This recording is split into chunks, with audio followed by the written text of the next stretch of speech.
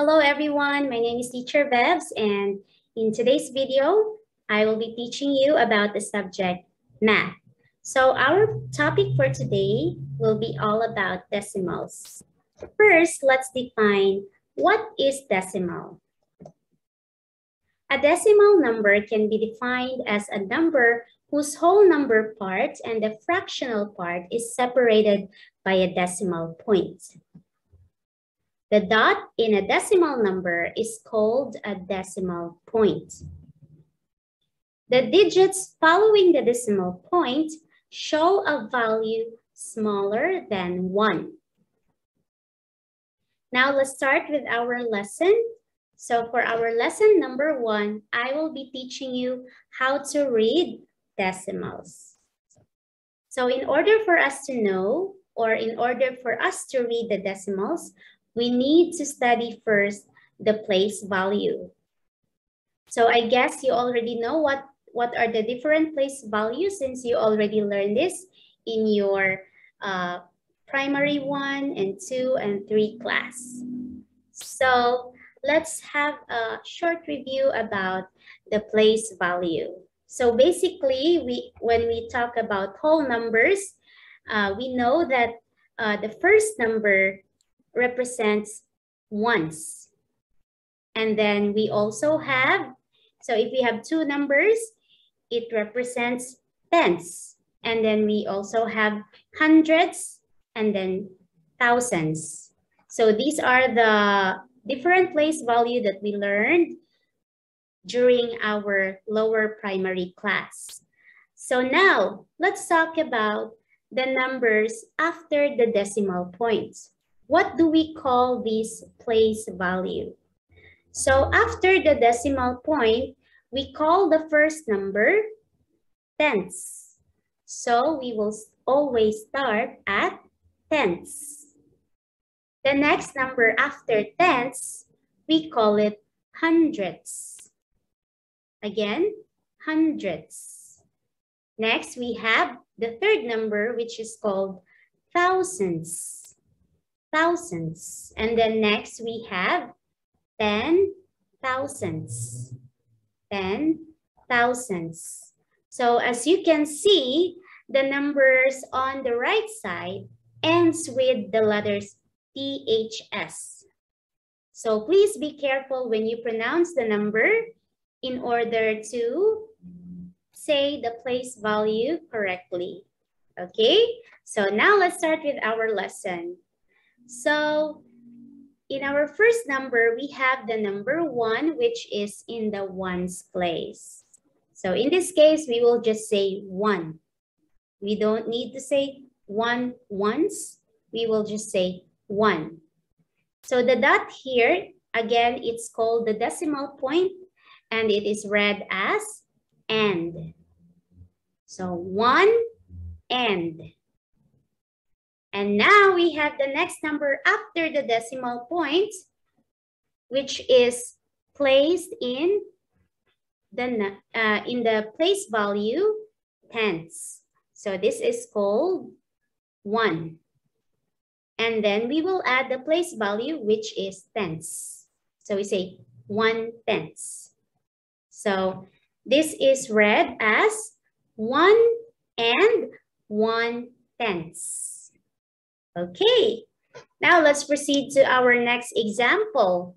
We have, in the ones place, we have the number 3. So we say 3, and then dot is read as and. So we say 3 and.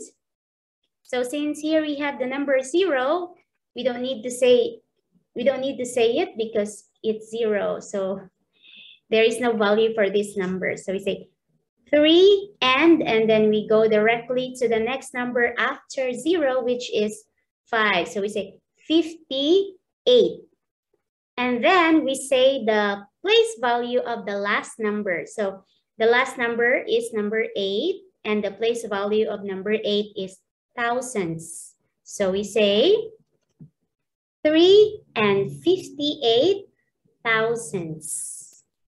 Okay, now let's go to another example. So we have here 23. Again, 23. 23 and 27. So the last number is 7, and 7 is in the hundreds. So we say 23 and 27 hundredths. Okay? So that's how we are going to read. Now, let's go to our last example. So here we have 445, which is in the hundreds place. So 445 and, so again, we have here 0. We don't need to read this number. We will just say 445 and 8, and then the place value, which is hundreds. So we will say 445 and 8 hundredths. So that's how we are going to read the numbers with decimal points. Now that we already know how to add decimal numbers, let's move on with our lesson number 2, which is adding decimals. So I will give you 2 word problems that we are going to answer today. So before we will start answering, let's remember some important notes in order to get the correct answer. So when the problem is asking for the total, we will be using addition in this case. Okay, so again, remember, if you can see the word total, that means you're going to add. Now, when adding decimal numbers, we need to align the numbers according to its decimal point. So when we add numbers, please be mindful of the decimal numbers. It should be straight or it should be aligned. If we will not do that, we will not get the correct answer. Now let's start with our problem number 1.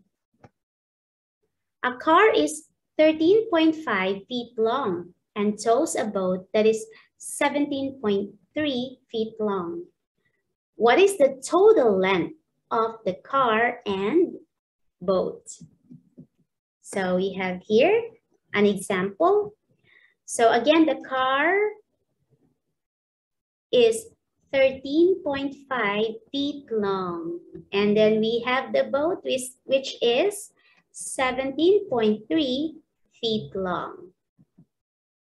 So what are we going to do? Again, we are going to add.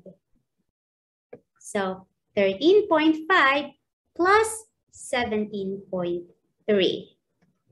So let's start by adding on the right side, the last number on the right. So 5 plus 3, we have 8. Now we will copy the decimal point and align it to the decimal points above. Now we will add 3 and 7. 3 plus 7 equals 10. Carry 1. Now let's add the next number. 1 plus 1 equals 2, plus 1 equals 3. So the total length of the car and the boat is 30.8 feet. So that is our answer for our problem number 1. Now let's go to our word problem number 2. On Saturday, William's parents gave birth to twins and named them Zav and Travis. When they were first born, Zav weighed 7.27 pounds and 21.5 inches tall. And Travis weighed 8.34 pounds.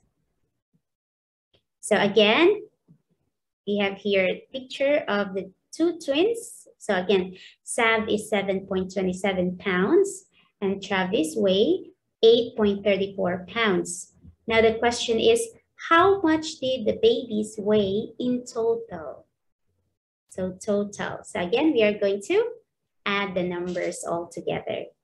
So 7.27 plus 8.34. So 7.27 is Zab's weight. 8.34 is Travis' weight. So let's add the numbers. So again, we will start adding. 10 plus 4 is equal to 11, carry 1. 2 plus 3 equals 5, plus 1, we get 6. And then we will copy the decimal point. And now let's add the last number, which is 7 and 8. 7 plus 8 is equal to 15. So this is now our answer, 15.61. So Travis and Zab weigh 15.61 pounds all together.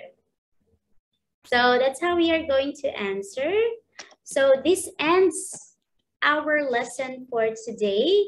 I hope you learned a lot from this class. And if you have any questions, please let me know. So since our lesson is already finished, I have here some activities that we will answer today in order to check or evaluate if you have understood this topic. So I will be sending you this activity in the chat box, and please send your answers to me and I will check your answers. So thank you very much for listening and for watching this video. I hope you learned a lot from this topic and I hope to see you soon. Goodbye.